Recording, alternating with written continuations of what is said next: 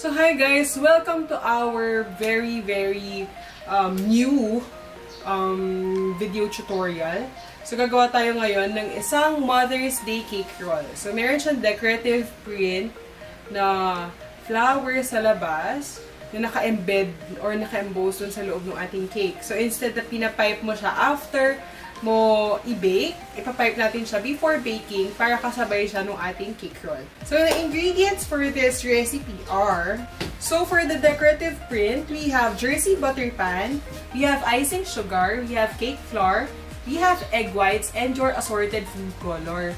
Tapos for the cake, we have egg yolks, we have white sugar, vegetable oil, Jersey UHT milk or Jersey full cream milk, we have iodized salt, cake flour, egg whites, white sugar, and for the filling, we have our Vivo whipping cream and our canned fruit filling. So the first step we're gonna make is to make our decorative print. So for the decorative print, I'm making flowers and a bouquet.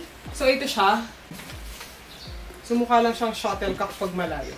Pero bouquet ng flowers, medyo nabasa lang din siya. And then we have, I'm gonna make many colors for this. So the first step you're gonna do is to mix in your butter, your sugar, and your flour. Okay, so first mix in your softened butter plus your sugar and your flour until well mixed na siya. Okay, kapag parang paste na siya, you can add in your eggs.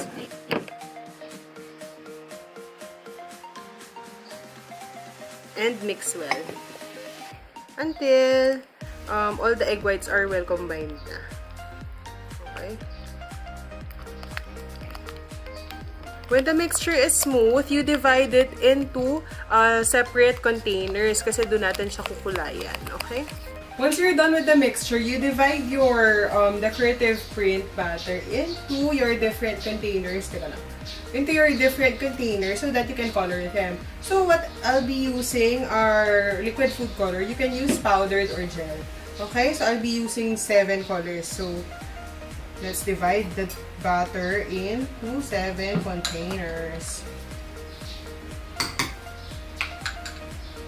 So remember, yung iba hindi naman kailangan sobrang dami. Kasi depende pa din sa amount nung kukulayan mong print. And then, you put food color into each, container. So, ayan. I'll be putting red dun sa pinakamadami.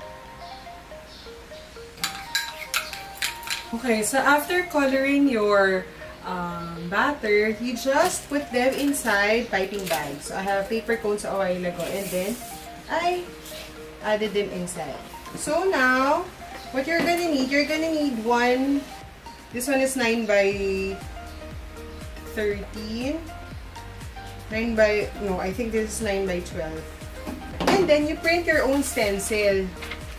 I have my bouquet. You can do hearts, you can do I love mom, you can do plain circles. And then you put it inside your pan. So isagad mo yung isang part sa dulo. Tapos you put your parchment paper on top of it. Tapos iti-trace natin kasi using our, what do you call this? Our decorative print pattern batter. That's it. And then we will start piping. First, let's do the flowers. So for the flowers, I'm not gonna do the one in the middle anymore. Just be using my blue and the purple ones. So you just snip off a portion of this and then you trace.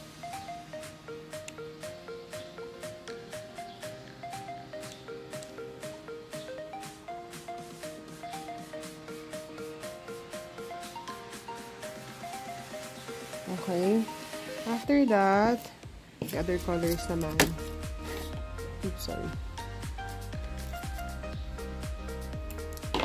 For the other colors, this one is, what do you call this color? This one is purple.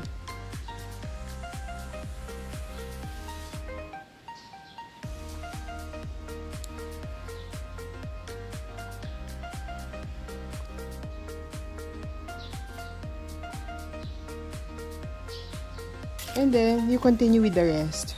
So, after piping your stencil, after piping everything, you put it inside the freezer. Tapos freeze for about mga 30 minutes or more.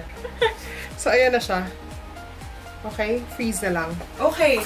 So, habang freeze natin yung ating decorative print, we will now do our cake base. So, for the cake, we're gonna do first our egg yolk mixture.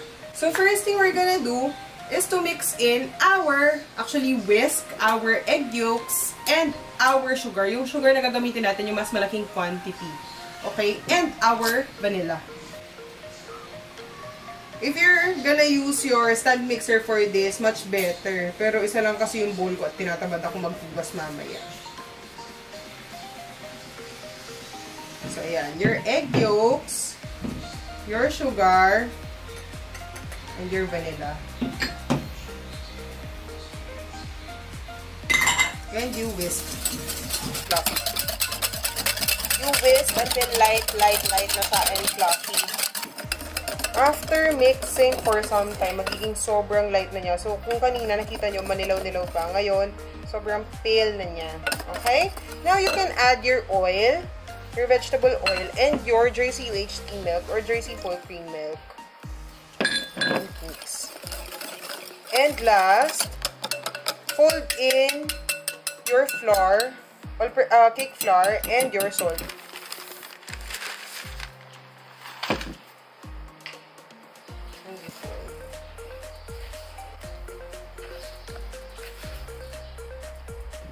And set it aside.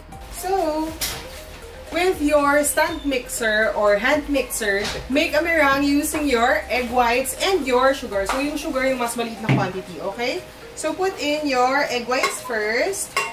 Tapos, whisk it until frothy. So, whisk until frothy.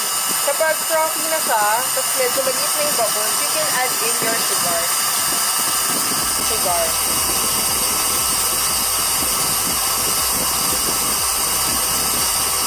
And whip until medium. Kapag na-achieve mo na yung medium peaks, you fold it into your egg yolk mixture. So, half muna. And then you fold. You put in the other half. Once your mixture is well mixed na, pour it over your frozen descriptive print. Okay? And decorative print pala. So, ayan. Once it is done, you pour it over your frozen decorative print. So, do this immediately. Lalo na ngayon, sobrang init, nakaka-stress. Kaya baka matunaw yung print mo kapag pinatagal mo siyang nakalabas. To the sides. And cover all of your prints. Okay?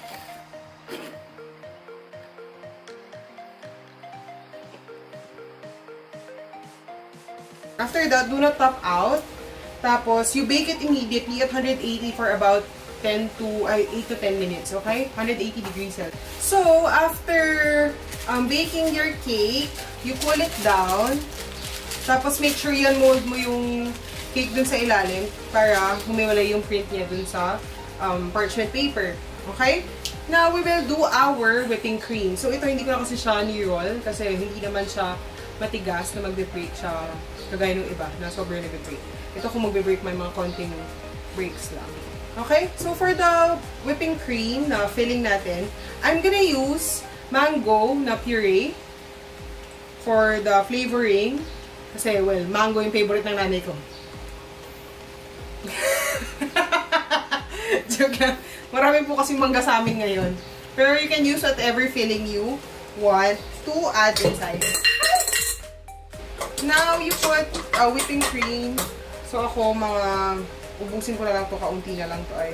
Wala akong ibang i-add na, ang tawag dito, na sweetener, maliban dun sa ating puree. Next, we will whip this cream muna.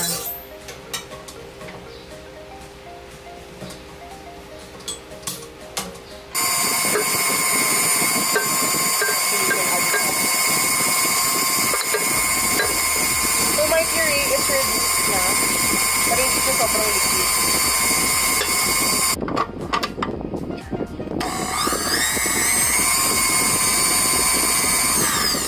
After whipping, get your cake. And then you put your cream inside. Ay, on top of your cake.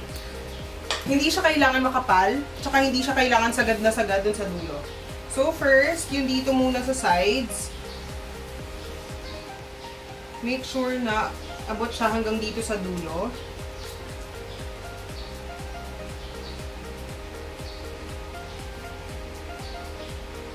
Pero yung dito mag-leave ka ng 1 inch na space, okay?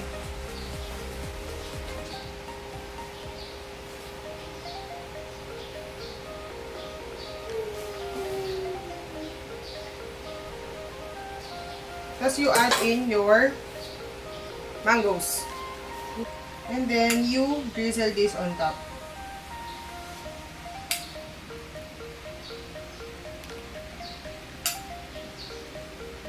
So, pwedeng hindi naman yung buo yung lalagyan mo. Pwedeng yung gitna lang. Para hindi siya sobrang taba. Okay. And then, you roll. So, to roll, alalay lang.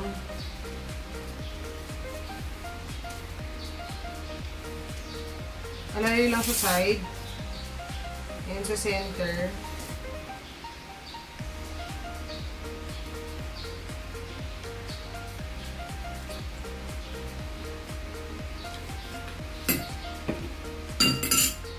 Tapos, you put it in the middle.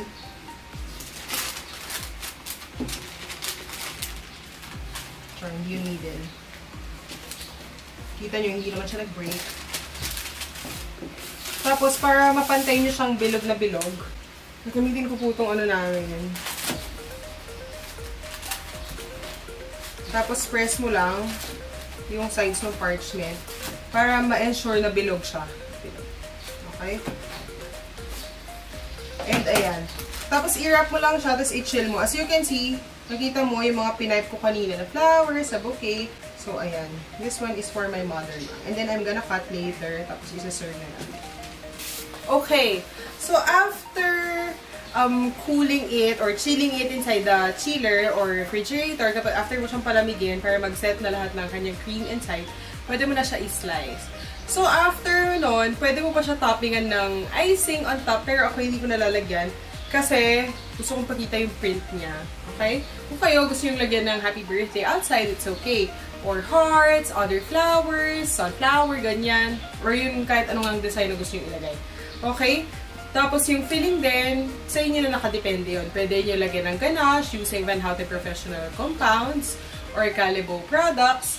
Tapos yung cream na gagamitin nyo is Vivo Whipping Cream. Since it's very, very stable kahit na sobrang init ng panahon. Okay? So, ayan. This one has a mango filling.